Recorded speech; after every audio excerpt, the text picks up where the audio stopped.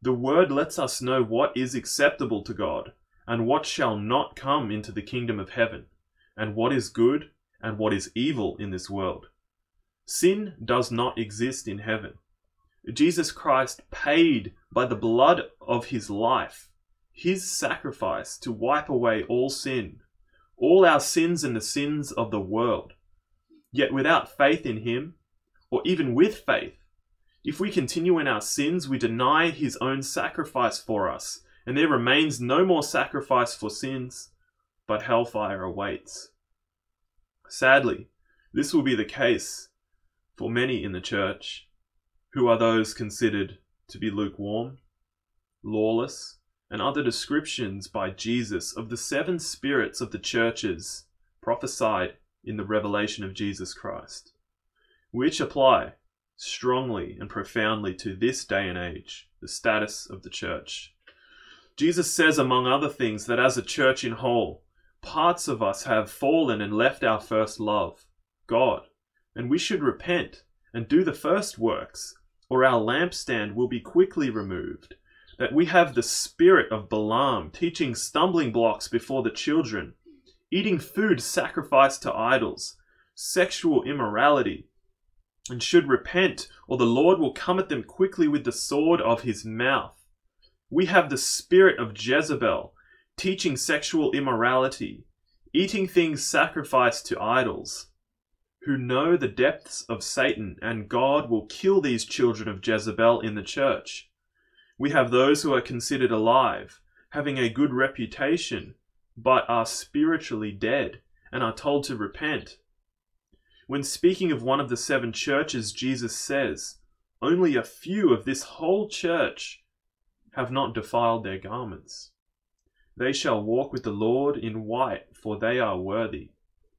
The angel of the church in Philadelphia, the Lord says they have a little strength, have kept his word, and have not denied his name. Because they have kept the Lord's command to persevere, he will keep them from the hour of trial which shall come upon the whole world. We are told in Revelation 3:11, behold, I am coming quickly. Hold fast to what you have, that no one may take your crown. We are told to hold fast to the Lord, so that our crowns are not taken. Keep his word, abide in him, and not fall away from our first love, God, who is Jesus Christ, God the Father and God the Holy Spirit. The last angel of the Church of Christ is described at Revelation 3:15-19. I know your works, that you are neither cold nor hot. I could wish you were cold or hot. So then, because you are lukewarm, and neither cold nor hot, I will vomit you out of my mouth. Because you say, I am rich, have become wealthy, and have need of nothing, and do not know that you are wretched, miserable, poor, blind, and naked. I counsel you to buy from me gold refined in the fire, that you may be rich, and white garments, that you may be clothed, and the shame of your nakedness may not be revealed, and anoint your eyes with eye salve, that you may see. As many as I love, I rebuke and chasten. Therefore be zealous and repent. This is the Lord's prophecy of the church, his body, the body of Christ, also applying to the end days, the days in which we live right now.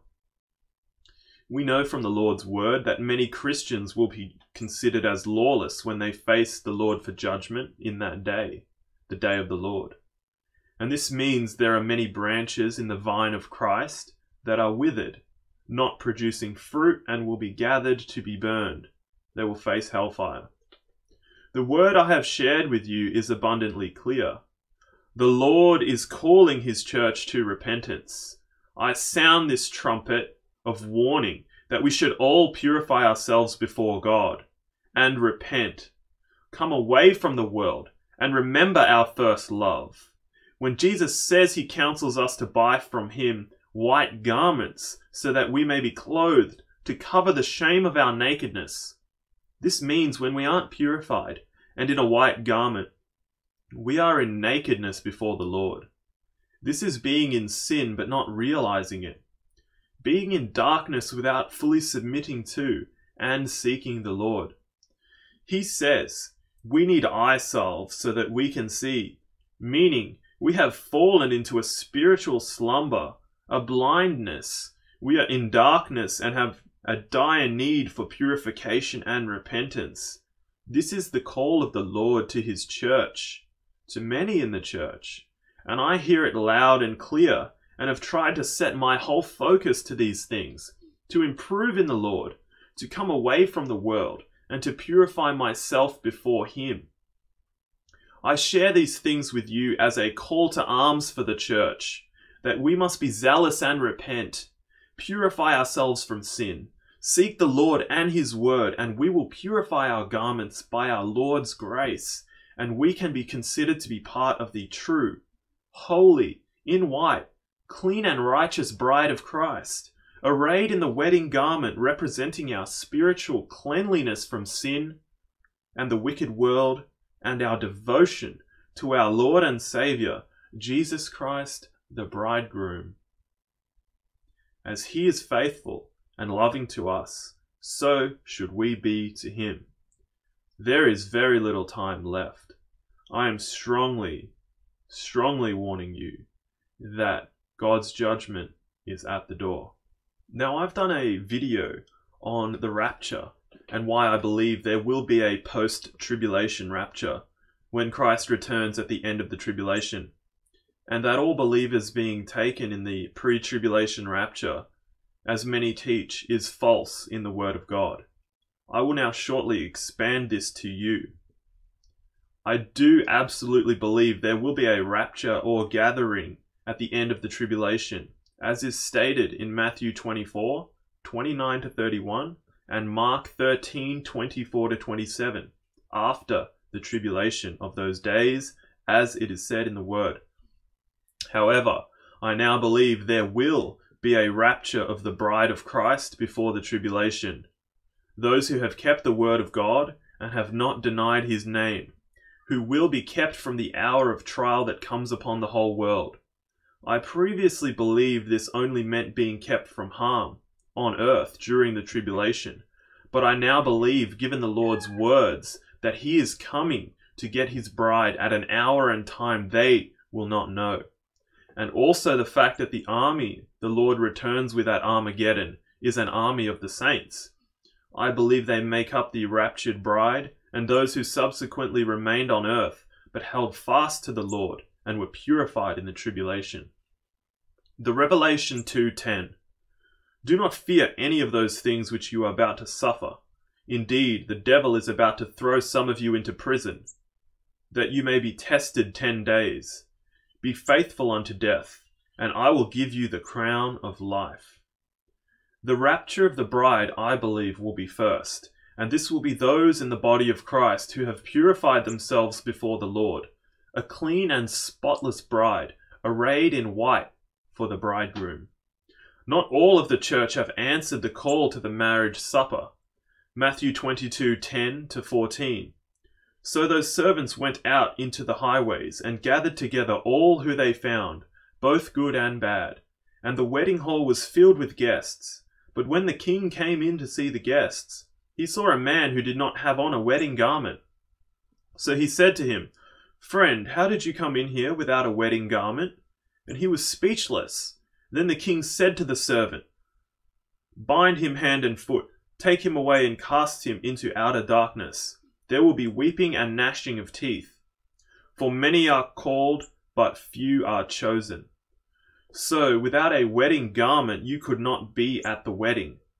Many are called to the wedding, but few are chosen. What I am saying is that many of the Christians today would not be considered to be the holy, righteous, in white, clean and pure bride of Christ. They have defiled garments. I believe that only the bride will be raptured before the tribulation, which is imminent. Those who have lost their first love, God, are in sin and are in need of repentance, are not the bride of Christ, and unless they purify themselves before God by abiding in him and his word, separating themselves from the world, being free from sin, they will not be raptured before the tribulation. Only the bride, who had oil in their lamp, is taken. However, this is not the end of the church on the earth, which is why I still believe in a post-tribulation rapture, as well as potentially even a mid-tribulation rapture. We know after the sixth seal of the Great Tribulation, there is a great multitude from the earth before the throne in heaven, arrayed in white robes. They are said at Revelation 7:14. And I said to him, Sir, you know. So he said to me, These are the ones who came out of the great tribulation and washed their robes and made them white in the blood of the Lamb. So they made their robes white through the tribulation. We know the bride is already white and clean and has been waiting on the Lord. This clearly shows to me the bride is separate and I believe already taken off the earth at that point. Whether those in Revelation 7:14 are raptured or die on the earth, it still represents a harvest of the Lord, of his church upon the earth. The bride was ready and was taken in the first harvest. The second harvest, the Lord took those believers who were on the earth who were not fully yet purified to be the bride, but they purified their robes through the great tribulation, as we are told in Revelation 7:14. The final harvest is of those who are alive and remain. This is the final gathering of his elect from the earth's four corners. To me, this makes the most sense, as the Lord is trying to save as much of his church as possible and bring as many who are willing out of darkness. I believe even if the bride is raptured, some may come to the earth to do the Lord's will in this time. I believe there will be saints on the earth during the entire tribulation period, doing God's will. When the Lord returns at Armageddon, he returns with an army of saints who do battle against the kings and armies of the earth, Satan, the beast, and the false prophet, defeating them. The bride and those who purified their robes in the great tribulation will be a part of this army. So by this I still stand firm that all believers will not be taken in a pre-tribulation rapture. Many or most will not be, having hidden sin, unpurified garments, abiding in sin, not abiding in the Lord and his word, and will not be taken as the Lord's pure, holy and righteous bride. However, through the tribulation, many will be purified and will most likely be raptured after the sixth seal, the great earthquake. Why I say raptured and not killed and go to the Lord is that there is a great multitude of all nations, tongues before the throne. We have no idea on time frames, but it happens immediately after the sixth seal, which is the great earthquake across the whole earth. And they could have died in this earthquake, or they could have been taken by the Lord. Either way, we have a vast multitude from all nations who appear before the throne of God in white robes, who have purified themselves through the great tribulation, washing their robes and making them white in the blood of the Lamb. The bride of Christ is waiting for their bridegroom and will be a pure and spotless bride when the Lord comes for them. I believe for these reasons there will be 3 harvests of the church, all gathered in Christ. 1 rapture of the bride of Christ, of those who are purified during the tribulation, either by death or being taken. And finally, the rapture or gathering after the tribulation of those days, the gathering of all the elect on the earth in Christ.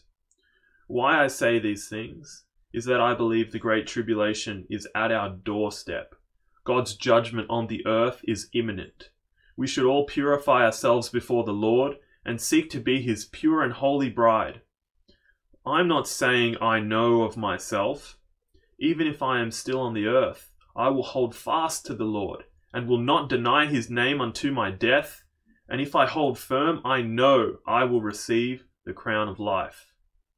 The problem with most teachings of the rapture is that it is an all believers taken in the pre-tribulation rapture, saying no believers currently will ever see the tribulation.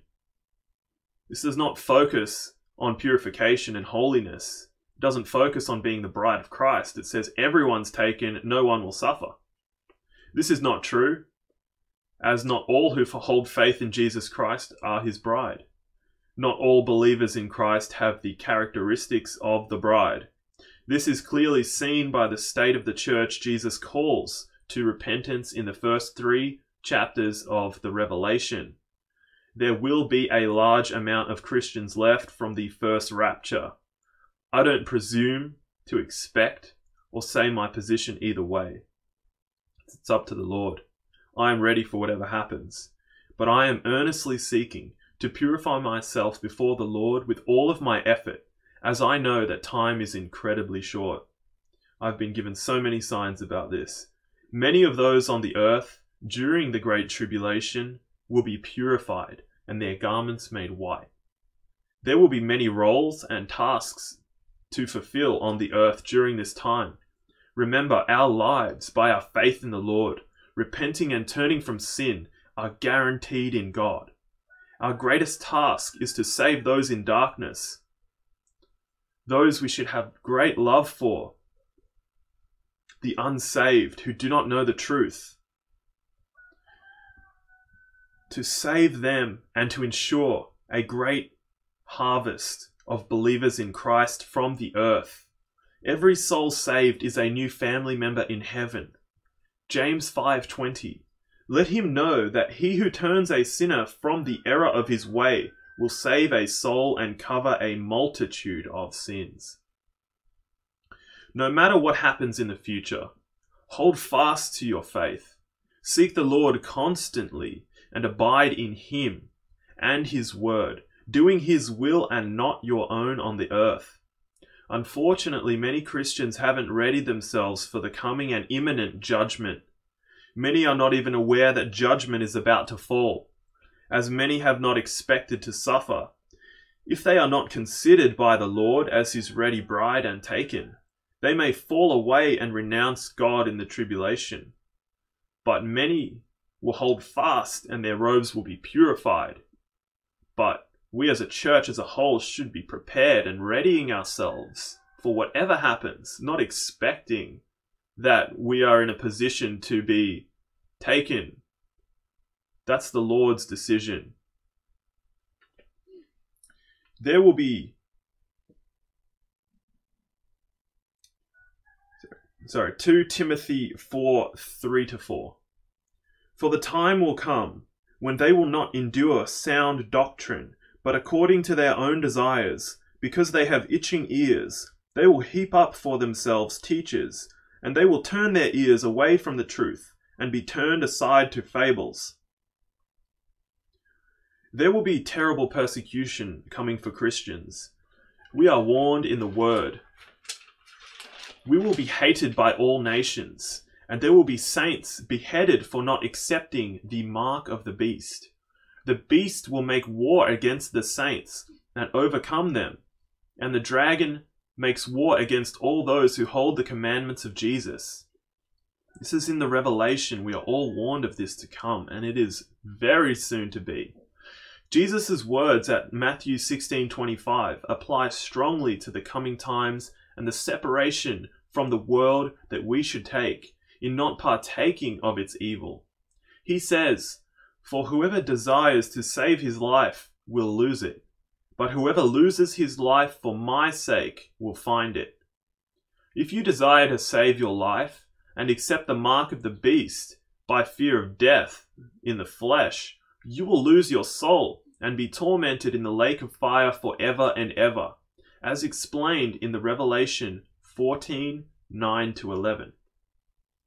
If you lose your life for the sake of the Lord, if you refuse to deny Jesus even if they kill you, you will lose your life in the flesh, but your soul will live, and you will find life for all eternity with God. I know the truth of these things. I know the truth of God.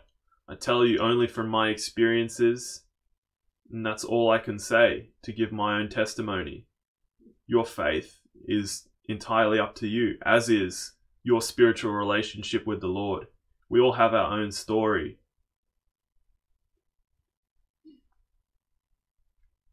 This verse is very applicable to the end times. Also, that we must lose our lives that we had in this world, entangled in the lusts, attraction, wickedness, and evil of the world. We must separate ourselves from these things, thus losing our former selves, our former lives, our old man and woman who are nailed to the cross, and to be born again in a new wineskin, with a new spirit, with God the Father, Jesus Christ, Emmanuel, and the Holy Spirit with us. We are to be dead to our old lives and dead to sin, thus losing our former lives and gaining our life in the Lord. This verse is amazing. I love the Word of God. It is so rich. The truth oozes from it. It is amazing. I'm so thankful to the Lord for bringing me from the darkness, saving me from certain death. It was so gross not knowing what was the truth and what good and evil really is. It was a long journey in my life, but I am overjoyed and so blessed to be who I am now in Christ. I tell you all of these things, my brothers and sisters, only to encourage you, as I love you and I want the best for you. You have an amazing destiny. We all do, if we choose to answer the call of God in our lives. Now, Christians, the Church of Christ, we must ready ourselves for the difficulties spelled out in the Word. While we are not the targets of the Lord's wrath on the wicked, we must purify ourselves, be zealous, and repent.